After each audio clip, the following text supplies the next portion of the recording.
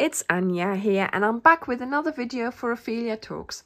And today I am here with a bag. It's made out of cotton and it's like a netting bag, and I am going to be using it as my produce bag. So when I go and I buy my vegetables or my fruit, I tend to go to a farmer's market, and there of course everything is loose. So very often you end up with all your apples or your lemons or whatever you buy loose like that, loose in your shopping bag, and it's just a nuisance that it's all, you know, together in there. But now I have, look at this, a bag. So when I buy my apples, they get weighed and then they give them to me, and then there we are. Look, I can keep them together in my bag. And so I put all my things in there, and then this is handy for me to put it in my shopping bag, and then of course for unloading once I get home. Of course this is 100% cotton, so it can be washed, but not only that, it can be used for so many more things. For instance, I like, when I pack my suitcase, I like keeping things together. So for instance, I have my underwear and I have my knickers and my bras, but also there is the bikini and things like that. So I like putting them all in different bags. So this one could be used as a packing cube.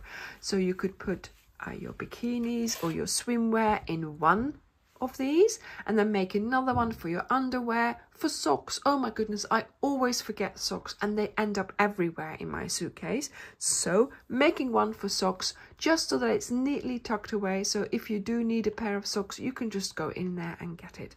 So I think that's a very good idea, and I will be making more of these bags. Of course you can make them any size you want. This is quite a large one, but you know, feel free to make them any size you need them. Also, what you could use these for is for washing your delicates. So this is 100% cotton. It should be okay for washing. So put your delicates in there, wash it, and then, you know, you have it safe in there. But I would say, just to be sure, I would use a white one for washing delicates, just so that this doesn't fade onto, you know, onto anything that's inside there. But other than that, hi Layla, I think this is a really lovely project. It was lovely for me to make. I really enjoyed making it. The way we're doing the stitches, it just makes for such a lovely finish. Do you like it, Layla? I think she approves. Let's get started on the tutorial. Today I am using King Cole Cotton Soft in the color Opal, and for the drawstring I am using Clementine. So let's get started. I'm going to make my slip knot, so make it whichever way you usually make it. I'm using my 4, and I'm going to start with making a chain. So we're going to chain 40. 1, 2, 3, 4, 5, 6, 7, 8, 9. So here I have my 40 chains. Then I'm going to chain 2 more. So 1 and 2. And these will be used for the corners. Then I'm going to chain 1 more. So 1 more for my turning chain, so to speak. So we are going to be disregarding this one. And now we are going to place in the next chain a double crochet. So go into the next chain, there we go, and make a double crochet. Well, in fact, we're going to place 5 double crochets in there. So go back into that same chain, and we need to have a total of 5 double crochets in there. So that's 3, 4 and 5. There we go. Okay, so this is our corner done. Look.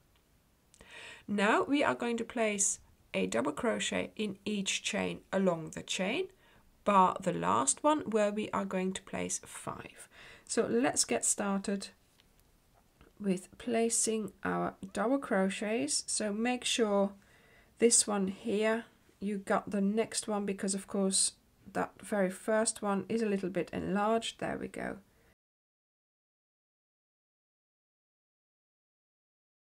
So go into the chain, picking up the 2 loops. Look at this, 2 loops at the back of the hook and the 1 loop at the front of the hook. There we go. So in fact you're going to do 40 double crochets on their own into the chain. So I will see you at the end of the chain. I have now made it to the end of my chain here, and I have 1 little chain left. I have done my 40 double crochets. So here, as I said, we are going to do another corner. So it has gone a little bit smaller, this one, so try to get in it with your hook with a little bit of persuasion, and in there you're going to create 5 double crochets. There we go, that's the first one. 1,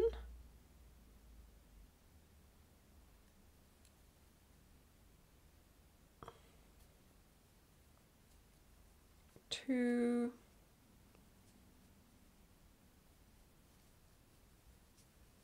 3, 4 and 5, and as you can see, look, this lies sort of nicely along my chain now, and so I'm going to take that along so I don't have to sew in the end.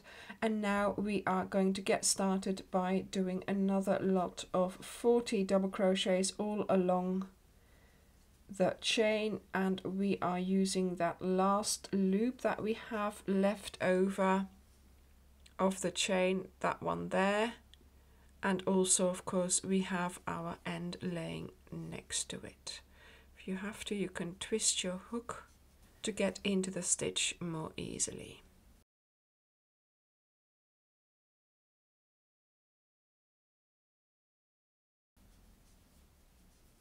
There we go. So I will see you when you have done your 40 double crochets again.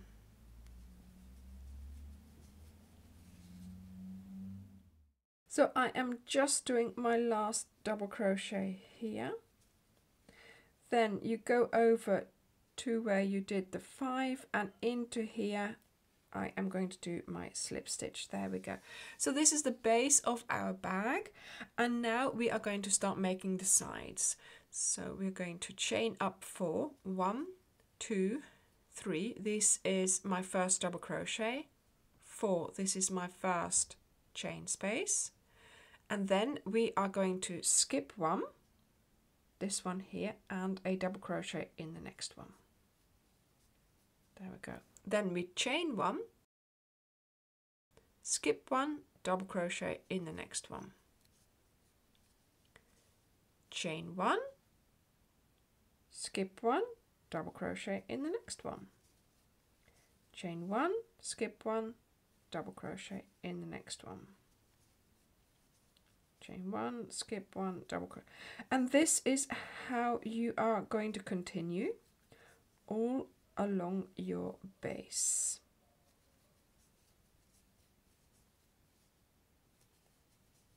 So now you are going to repeat chain 1, skip 1, double crochet in the next one all along your base, and this of course is the start of our net bag.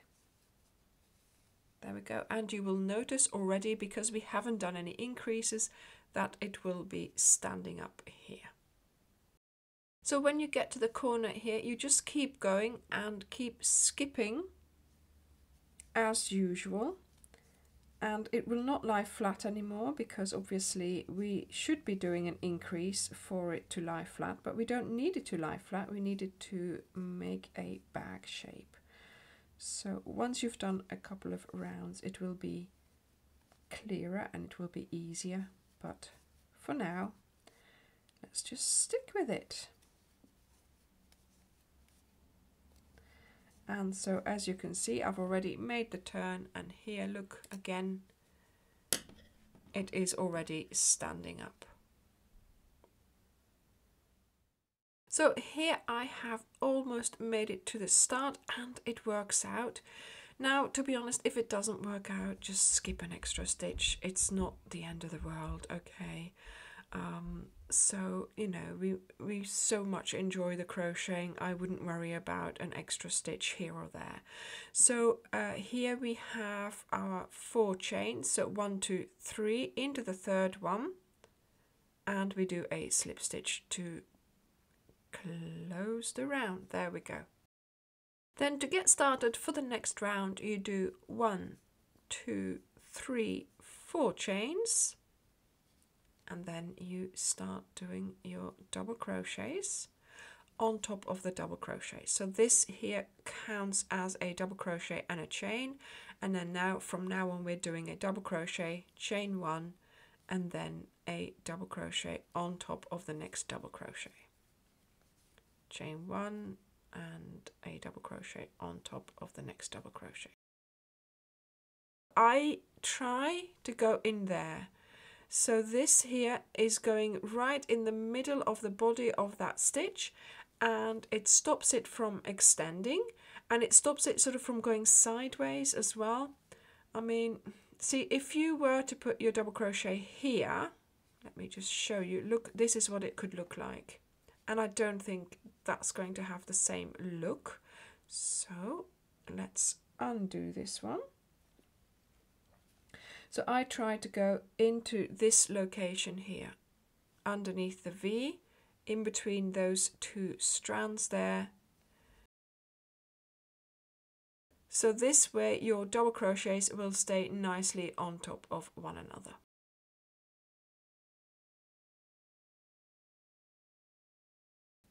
So I'm now going to continue like this, chain 1, double crochet on top of the double crochet.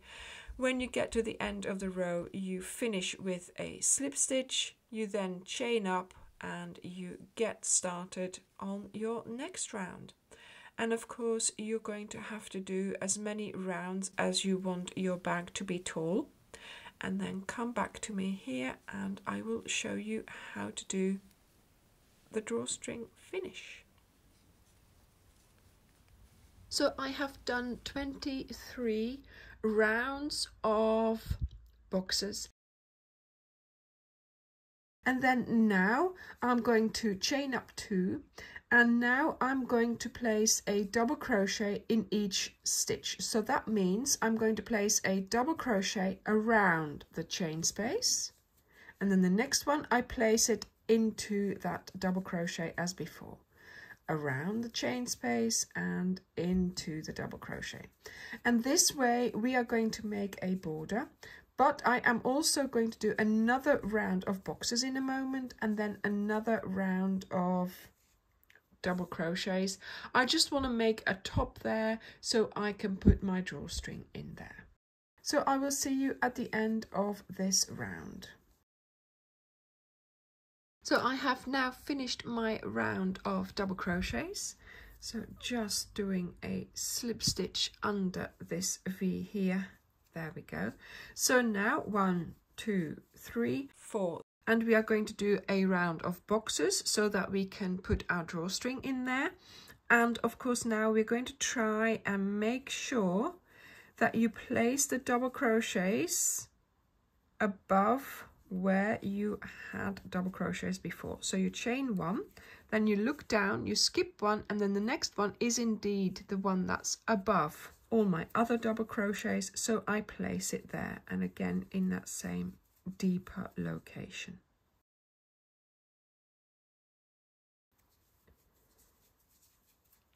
See, so our line here is continued. I will see you at the end of the round. I've made it to the end of my row here. I am going to do my slip stitch to close the round, and then once more I am going to do a round of double crochets just so I have some sort of edge or border to my bag, and that will be the last round of my bag. So I will see you when you have finished yours. Just doing the last stitch there and a slip stitch to close the round. So I now have a nice row here where I can have my drawstring running through. So I'm going to make my drawstring in Clementine, and I am using both the outside of the yarn ball and the inside strand so that I have two strands to work with. And I'm going to be making a drawstring, so that's why I need the two strands. So let's make our slip knot. You insert your hook. And then you're going to split up your yarn. So one of the strands you're going to hold as you normally do, and the other one you're going to hold towards the front. So you've got your hook sort of in between the two strands, and what you will do is pick up the front strand, then go to the back strand, then use this one to pull through the loops on your hook. So pull it through, there we go. So front, back, pull through, front, back, pull through. So you go under the front, under the back one, and you pull it through. And this way you will make a thicker strand than what you normally make if you just do a chain. And this will make it easier to pull it and to have it act as a drawstring string.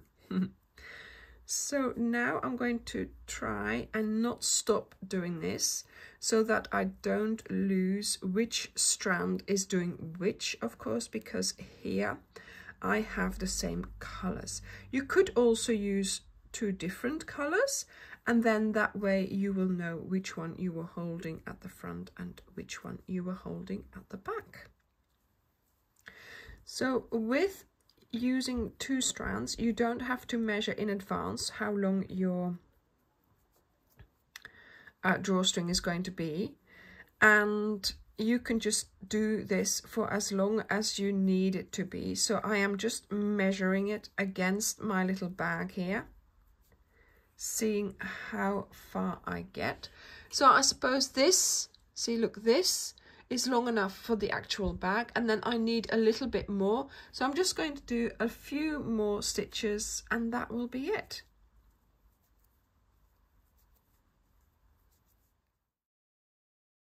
There we go.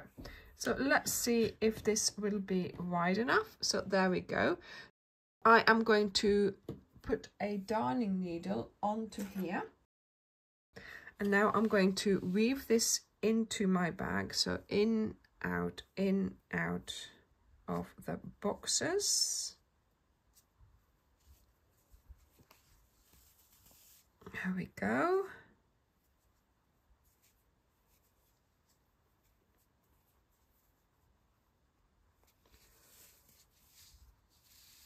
Voila. In, out, in, out.